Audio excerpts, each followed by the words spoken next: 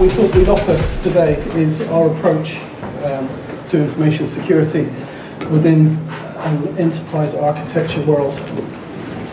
So, I am the enterprise architect for Plymouth University. I've been doing this role for about 3 years. 3 years? 3 years.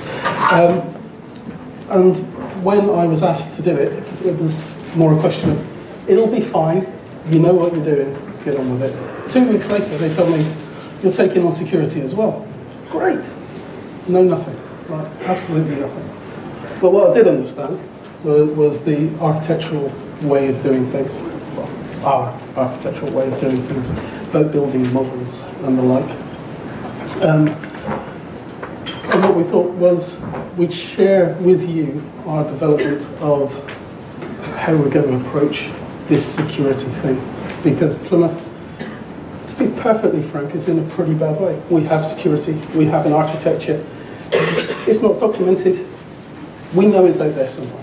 We know people are doing good things and the right things.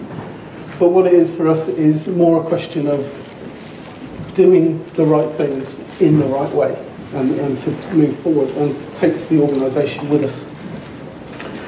So I don't know how many of you know about enterprise architecture. A lot of you probably won't care, and that's absolutely fine. So this is us. So enterprise architecture has a perception within organisations at all levels.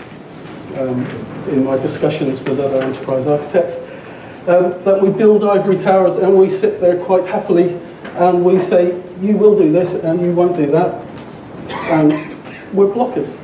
We create complicated diagrams which mean nothing to anybody else, but that's fine.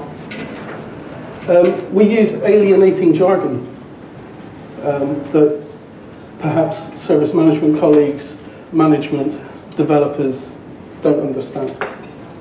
And to a degree they're right. And we are in fact an obstacle to IT. But what enterprise architecture is, especially for us, is building a gap, bridging a gap between what the business needs to do to function and thrive and what IT can deliver. So it's taking those goals and ambitions from the wider organisation here, from individual schools, faculties and departments, and putting it in terms of IT and how we can help drive the organisation forward. So in reality, there are no ivory towers. We're workers. We get on, we do the day job. We're normal working people. Yes, we do complicated diagrams that mean nothing to very few other people. However, it's about views on that information and providing views that people can understand. To be honest, we're still developing that.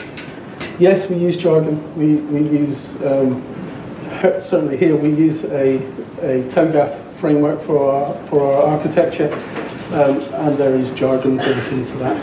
We try not to use it when we're out and about, but sometimes you slip into bad old habits. And it's about bridging the gaps. So it's about doing the right things and doing them right for the organisation as a whole. So at Plymouth University, the important people are the students. Right? The rest of us are here to support the students. And if they succeed, we succeed. And the whole organisation is geared towards that. So, what do we use to do the enterprise architecture? We use tools, just like everyone else does. Word, Excel, PowerPoint. We talk to people. We spend a lot of time talking to people, or at least we do when they'll talk back. We spend time doing research and reading, and we spend a lot of time modelling our environments within an architectural modelling tool. We tend to love lists and spreadsheets and all that good stuff that contains a multitude of meaningless, garbled information. And we try to make sense of it. So hopefully what I'll show you in my little bit of this is the architecture leading up to where I hand over to Paul, where he talks about security, which is what you're all here for today. So we develop models. I mentioned models earlier.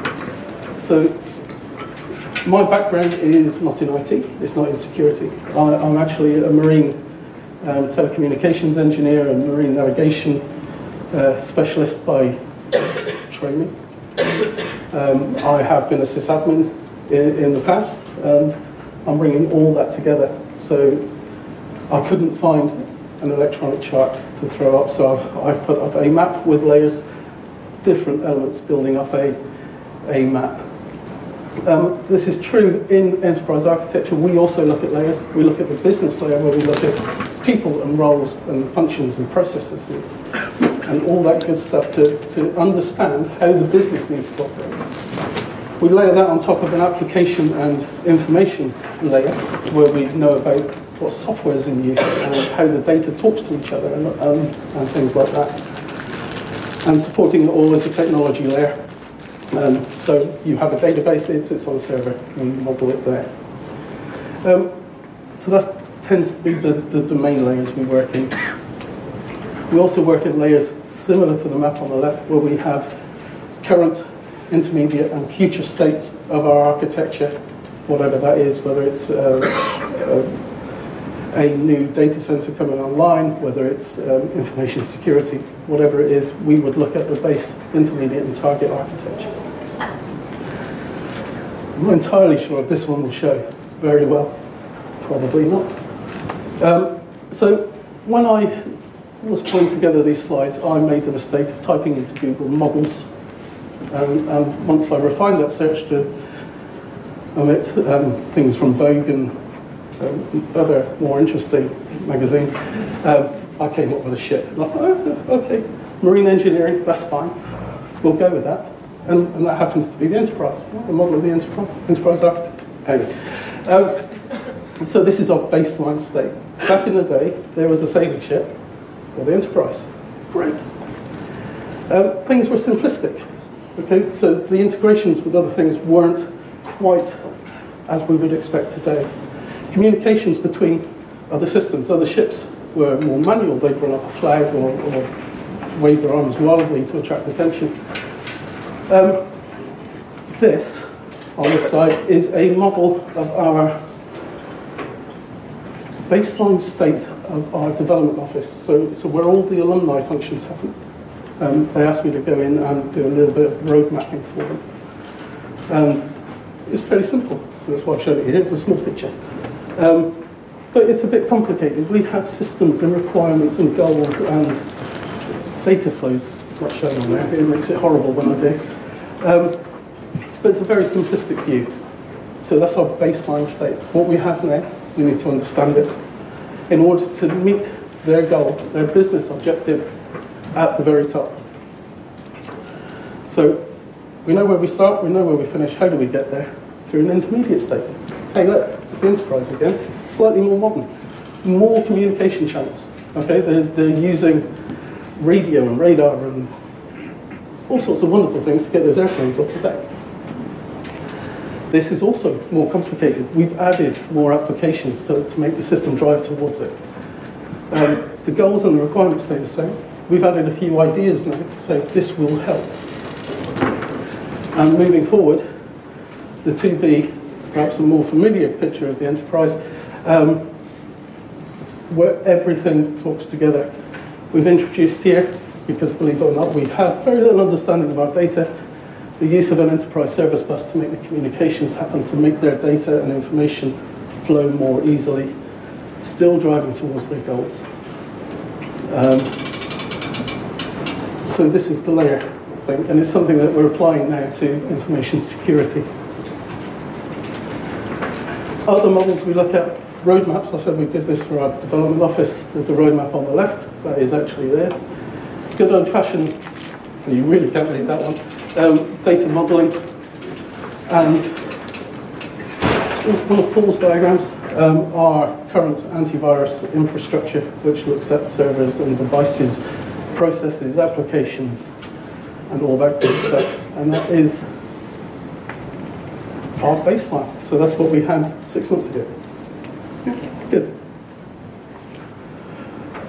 So that's pretty much it from me, apart to ask, so where's the security? We're back to those layers again. right? And in reality, what we need to achieve, and what we are making a difference in, is that security is everywhere, right? We do it when we plan, we do it when we implement, and we do it post-deployment. We ensure that it's there. And that's me. I'll hand you over to Paul. So, imagine our data center. It's not a data center, it's a series of boxes which are representing servers. They hold data, okay? Which way over there? Okay. So on that data, so on those servers, we've got plenty of databases and other sources of information. We've got data flowing between systems. We've got data going all over the place. At the minute, as Craig insinuated earlier on, a lot of this is undocumented, or it's still in people's heads, and I hate to say it, some people have left untaken knowledge with them. That happens in organisations. We weren't in a position to do a great deal about that. We are now starting to put processes in place so that when people do leave, there are proper transition processes moving forward. So we've got very little documentation, which ultimately means that we have dark data. We know where some of our data is, and we know what the purpose of some of that data is. There's an awful lot of data that we don't know what it is, or where it does, or what it is doing. It's the known unknowns and the unknown unknowns. We're slowly unpicking it, and as Craig sort of alluded to earlier on, with the data flow diagrams using our enterprise architecture tools, we're starting to look at database schemas and say, okay, what sort of information is being held in the system? Where is it going? Okay, why is it inconsistent to other things? So, to all intents and purposes, we have I'm going to call it a toxic environment. It's probably not the best term. So, if you imagine web services at the university, we have plenty of different instances. So, we've got Joomla, Apache, Tomcat, IIS. We've got many web servers doing, performing different functions. Some of them are really out of date, because nobody's had. So historically, the university within information services have had discrete teams. So there used to be a systems team that would create systems from scratch, look after them, patch them, maintain them, and then decommission them at the end of whenever they weren't needed. But there is no real lifecycle management around these systems. It's always been down to individuals, and due to restructuring and various other bits and bobs, we seem to have lost the ability to maintain and look after our systems as they should be. So we have, I'm going to suggest, old versions of Apache. We've got new versions of Apache because new services are coming online, but people tend to forget the old stuff. As John and insinuated earlier on, it's a case of if it's not required, people tend to put it on the back burner, and then people forget about it. It's not there. Oh, hang on a minute, somebody's still accessing it for this purpose. We don't know about that until, heaven forbid, a problem arises, or somebody says that the link to this information it's all wrong. It's old. Why have you still got this? Ooh, I can do something about that. We have a few stakeholders within the organisation. Everybody has an opinion. Everybody knows certain bits of information. It's trying to pull all of those people together to get a consensus of information that is consistent and that we can do something with. And we have students, and often they're unhappy because the level of service that they get is not what it should be. We are addressing that. It's not good, but we will make a difference. And also, security isn't cheap. You can throw money at a problem if you've got the money to throw at a problem. The university in the past has kind of said, why aren't you doing this anyway? But there isn't a huge amount of money available. So we've got a whole range of problems that we're trying to fix. So what we are trying to do through the enterprise architecture practice is standardise. If we can standardise lots of different platforms, we have a known set of problems. We're not looking at okay, this vulnerability is associated with this database or this web technology. So if we were able to say, okay, we'll start consolidating all of our web services down into specific pools, have a farm of servers that will be of a known build, a consistent, known server baseline build, it will make things easier. We will be in a position where we will be better from a security point of view because we won't be as reactive after a time when we know there's a problem. We can keep on top of things straight away. It will cost us less money. And unfortunately, my slides don't like a Mac, but students will be happy because we'll be delivering them the business benefit that they need to get on and do their studying. There won't be any, well, our service over here has had to go down because, we need to do some server patching that we haven't done for 3 or 4 months. So, cybersecurity. To take things back to basics, because that's what we've had to do because we're in a toxic environment, we're assuming that we don't know what we've got. So let's go back to basics. Basics, 10 steps to cybersecurity. It's a really good benchmark from where to get to.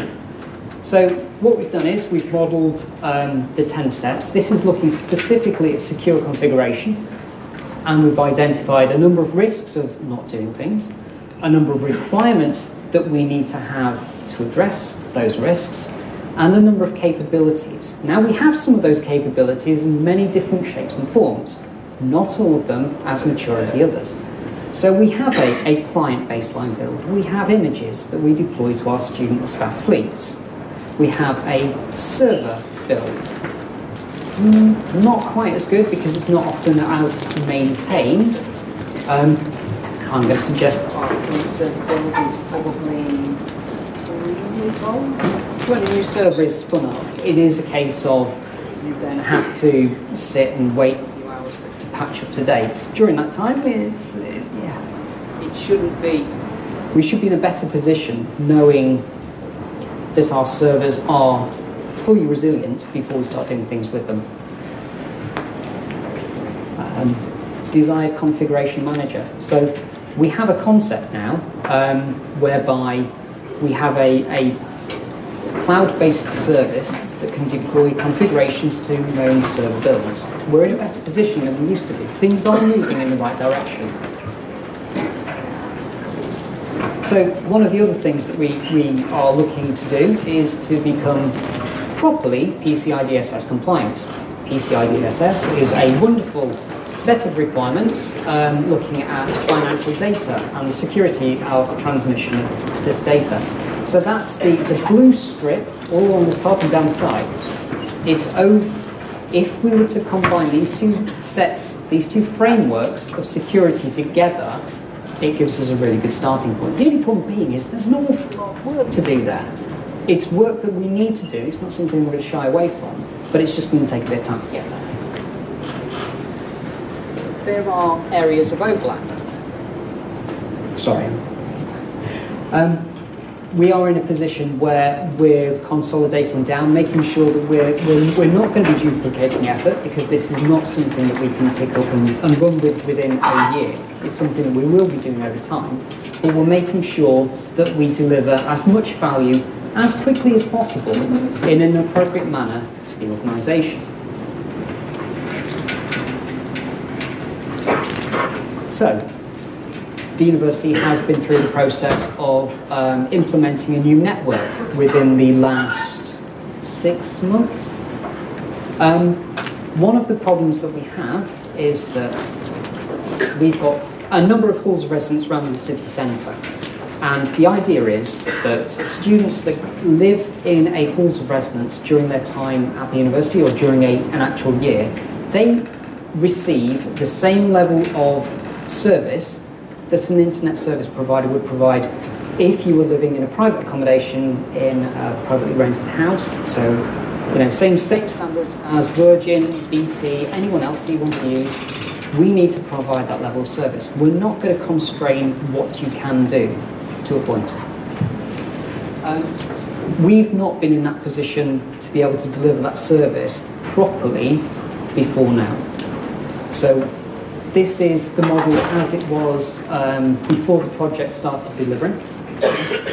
We've got, so the university network, we've got wired connections, wireless connections, we've got our edge room service, we've got a firewall there that is bold, and access to the internet. The problem being is that in halls of residence, people have a wired connection and wireless connectivity. The wireless connectivity works, it isn't pervasive. You can't just walk from one building to another and keep your connection or transfer over to another access point, keeping that seamless process. That's where we need to be. And from a wired network point of view, so if your device supported WPA2 Enterprise, you'd be fine. If it didn't, you likely would have to go to the service management team and say, okay, I want to plug my Xbox into my wired socket. I've got a new game, but it needs all these ports opening up. And the network team would just sit there and go, oh, what? Okay, let's poke a hole in the firewall for this. And it would be done across the whole network. It was a practice that we'd built up over time, and it hadn't really worked. So all in all, we weren't delivering a great service to our end users. So, sorry, that's highlighting the problems that we had. So up until recently, this is how things look from an architectural point of view. So we've changed some things. We've got wired and wireless networks. We've changed the way that the network works. We now have better, more secure firewalls. Great. But we still have problems. So if your wired device doesn't support a particular connection type, you won't get access. So we still have gaps, but at least we know those gaps now, and we can start addressing them because we've got a technology that will look after the rest of it. We've got wireless networking that now covers the whole of the campus. So those problems have gone away. Now let's focus on what we need to do. So what do? We create a discrete package of work to be able to deliver the functionality that we need. We've now got, it's coming soon, we've got a self-service portal where students can say, I've got my internet-connected fridge. I need to plug it onto the network in my room so I can come home and make sure my milk's nice and cold. Whatever it is, I don't mind, as long as we're delivering what the students need in a secure environment. So we've got people taking responsibility as first and second line support. If anything were to go wrong, that's fine. What we get rid of, you can't deliver that to you. We have that capability, it's all there. To give you a handheld mic. In all intents and purposes, we have a better understanding of where we are and how we can deliver a better service going forward. We've got to that target architecture, which now becomes our baseline for future reference. Okay, so enterprise architecture modeling is really good. This is a diagram that's showing some servers they are Windows Server 2008 R2 variants that support three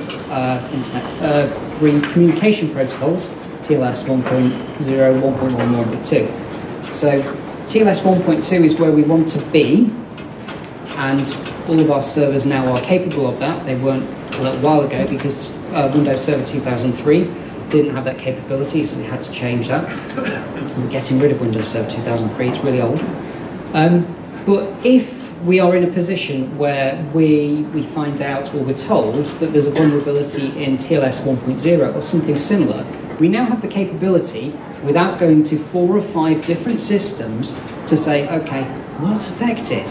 Okay, Apache is runs using these protocols. Oh, where are our problems? Previously, we'd have to go to a number of different teams and we'd spend a few days looking at where are our problems. We now have the ability to actually go to Corso and say, right, we've got a problem with TLS 1.0. Search for it. Here are the list of systems that are using that at this point in time. So to take that one step further, if we are in a position where we then want to drill down further, so we know that we've got a problem, hang on a minute, so TLS 1.0 is having a problem. It's also used in its default configuration on Windows Server 2012. Okay, we can do something about that. What business services or what applications are affected? You then get the ability to drill down to say, actually, oh look, there's lots of student services that are going to be affected if we have to take down the service. Oh, it's a student service. We've got to make sure that this is resilient. We've got to make sure it's secured. We have no reason not to do that. It gives us the ability to pinpoint these systems and address them in an appropriate manner. Because when we're developing systems, as John was insinuating earlier on, you don't have one of them. You have multiple of them, so that you can take one down, bring it up to a known standard, transfer over to another server, take this one down and patch it. So you have known builds, consistent configuration across the environment. It was a whistle-stop tour, I apologise. But if anybody's got any questions, happy to take